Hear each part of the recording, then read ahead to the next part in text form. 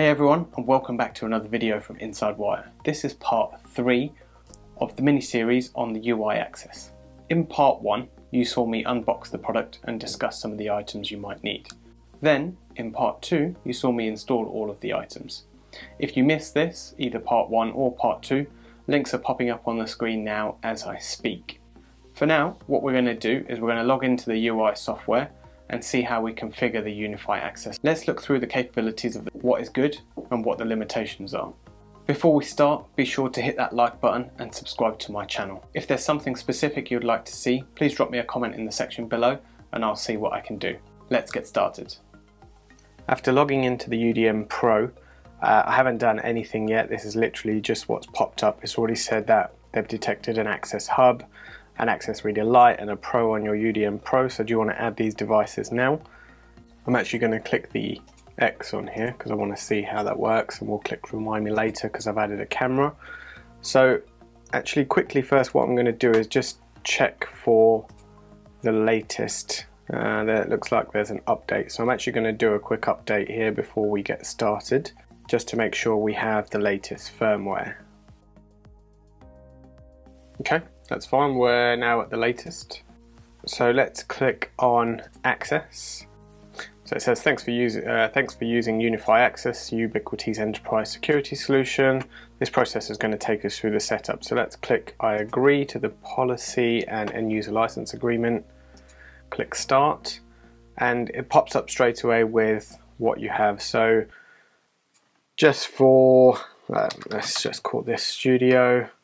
And this is on the first floor, and then we have this as enter and this as exit.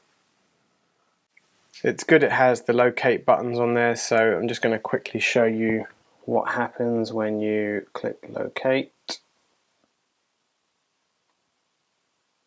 You can see that the flashing on the front.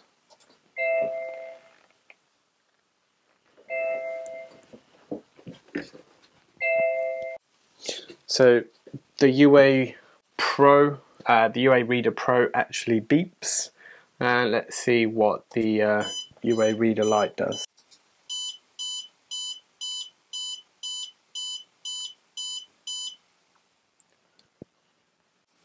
So the UA Reader Lite actually beeps. So let's bring these all in. So it gives you the enter to exit option just there again. So let's bring these in. Let's click next. So there's register admin access card, so I'm actually just going to tap this on the Reader Pro. It gives you the option here whether you want to do the Reader Pro or the Reader Lite, so we'll just do the Pro for now.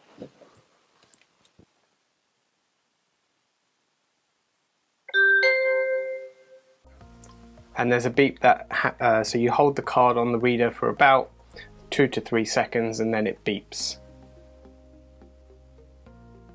So you can register cards here for more people, but we'll do that after. So let's click next. Set up access schedule, so you can change this now, but for the time being I'm just going to leave it 24 hours a day or 7 days. Click next.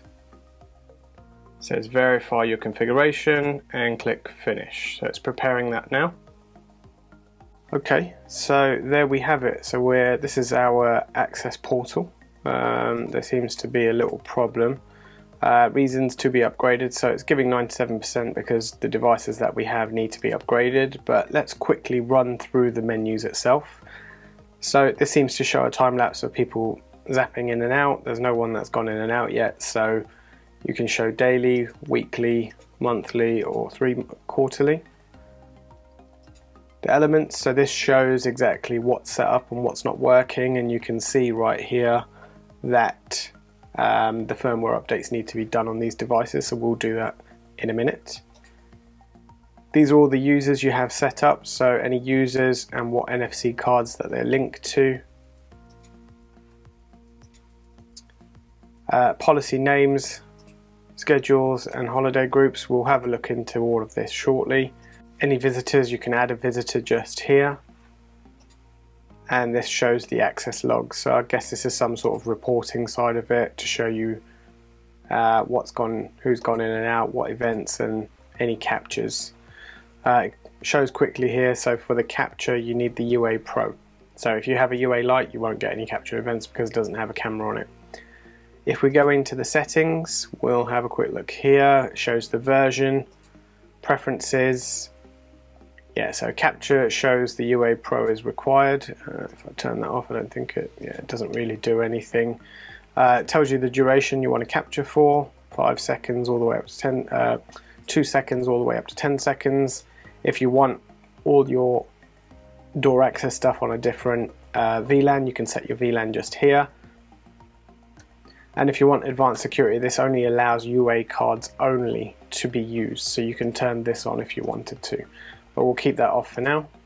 Backups and recovery, as I already said, there's you can back this up just here and download it.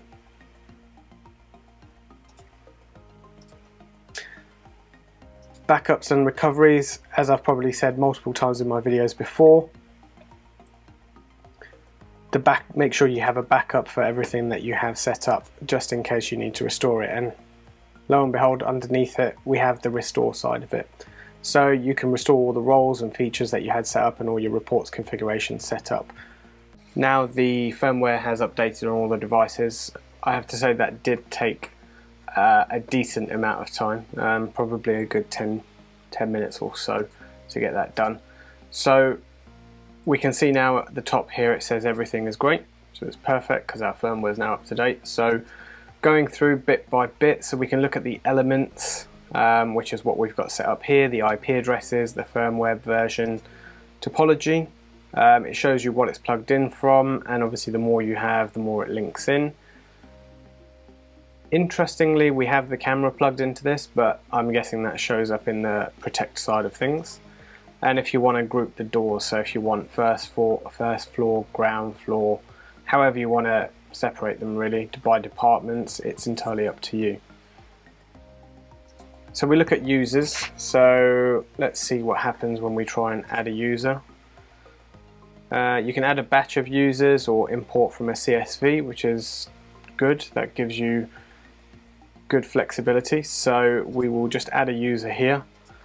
We'll call this test user 1 for my lack of better imagination. It's a user, which group, and if we want to add a card, we haven't added a card yet, so we can add a user without giving them a card. So now we'll go on to add a card. So we click add. We will do this on the light one this time.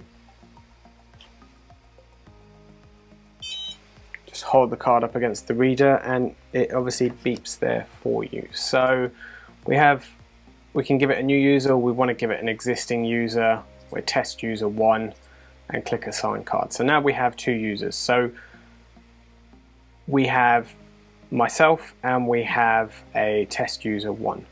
Then we move on to policies. So let's just have a look at what the policies are. So if we just edit this one, this is all access, all doors, all the time. And this one I believe is the same. It's probably default admin policy, which is my card. So let's add a policy. So let's call this demo policy 1. We'll click next. So we search for the doors. So we're just going to say you can assign it to the all doors, but we're going to want to assign it to the studio door. And we're going to assign the user, we're going to put test user 1. Click next. We're going to keep this as the always access policy for now, and that's the demo policy. So let's go to schedules quickly. Let's create a new schedule. Demo schedule 1. And what I want this person to do is only have access between 10 and 11 on a Monday. I want to delete that, delete that. Oh, delete that. That's not going right, is it? Delete, delete, delete. We click save.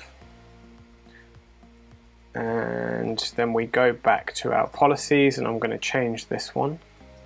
Going to edit demo policy 1 so they can only access between 10 and 11.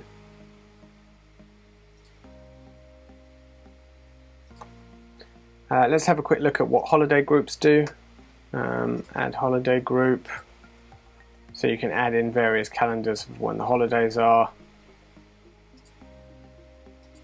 I'm in the UK and it doesn't look like the U, so let's just see what it does yet. So it has the Singapore calendar, the US calendar, Chinese calendar or Taiwan, and here's China's calendar, and then there's custom. So you can add all the holidays in there. So for the UK, for you UK users, you'll have to add in all your holidays. There is no set group. So we can see now that we have user demo 1, which only has access between 10 and 11, and the other user doesn't have access. And the other users have access all the time. So I'm going to quickly show you a quick demo of the door of that card working. Welcome, test. So then let's move on to visitors. So let's have a quick look at what this does. So we can click add visitor. So we can just say visitor 1. Let's just change this to visitor 1. Which doors you want them to have access to. You want to add a card in here for them to give to them, and the reason they're here. So they're here for another reason. And there's more information like email, phone number, company, person they're here to visit, etc, etc. So if they're here to visit me, click save. And this all gets logged in the reports, I'm assuming. It's a one-time visit between today, so we'll give it till the end of today for this card, and we add the user. And then all visitors, and then you can see the visitor log too. So what I'm actually going to do is I'm going to scan one more card for this visitor, just to show you the logs that pop up. So we go and so we edit this one, we select add a card, and we're going to select the reader light, and that's how you assign a card to visitor 1. And we click save.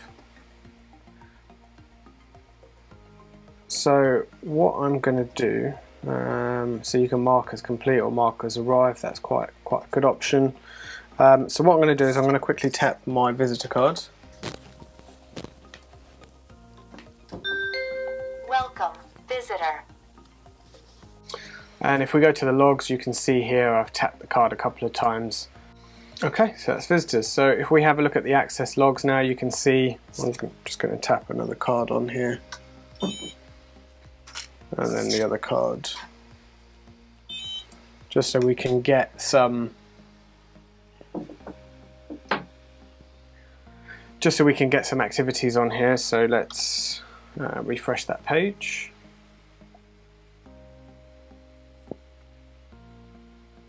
You can see here that we've had a couple of entries and exits by the same door. The activities, what the individual activities are, unlock door, add visitor, so it's quite a breakdown on here. Events, so I just scanned the front door, and you can see here that it's captured. Something is literally up against my wall at the moment, but it's captured that I've tapped in the device and there's a video. One other thing you can do on here is you can export the access logs to a CSV. So you can say I want to have a look at this. Just open that up and we'll have a quick look at what is involved in that. And if I open that CSV file now, you can see here that you have entry, exit, the access, or I'm guessing if it's declined it will show you as not successful. If we go back to the top of the dashboard here, you can see now it's starting to populate the users. You can see what the average clock-in time is, or the average time people go into that place, total number of registered users, and you can see here how many people have entered and how many people have exited. Down here it shows you a quick capture, so if you want to have a quick look at who's gone in, you can just click on this, I'm assuming. Nope, doesn't, so I think you just got to click view more, and then it takes you to the capture itself, so then you can go off and have a look and see what's happening. So just going back to users again, you can see we have the users just here, just showing you the pop out, the name, the group, the NFC card. Activities, you can show the breakdown of the activities by the user, so you can see what they've done, where and how. And it actually says down here you can only edit part of the user information here. If you want to edit full, you need to go to the Unifi portal. So we'll go off to the Unifi portal, we'll click there and see what happens here. So this actually takes you back to Unifi users, it takes you to the users, and it gives you all the users and admins and groups that you've created previously. And that's all there really seems to be with the Unifi Access system. One thing I did forget to show you was on the actual units themselves, so you can have a look at the configuration policy. You can see down here an overview of all of them. You can see the configuration, whether you want to change it from enter to exit if you wanted to. Policies. You can keep it as a schedule unlock, so if you want it unlocked all the time for a certain time of day, for example it's an entrance door during working hours, you want to keep it open, shows the activity and manage on there. One thing in the reader light is you can actually use a hand wave to open the door. So whereas I've installed a push to exit button, you actually don't need one. You can use the reader light to do that for you. I'll give you a quick demo on that.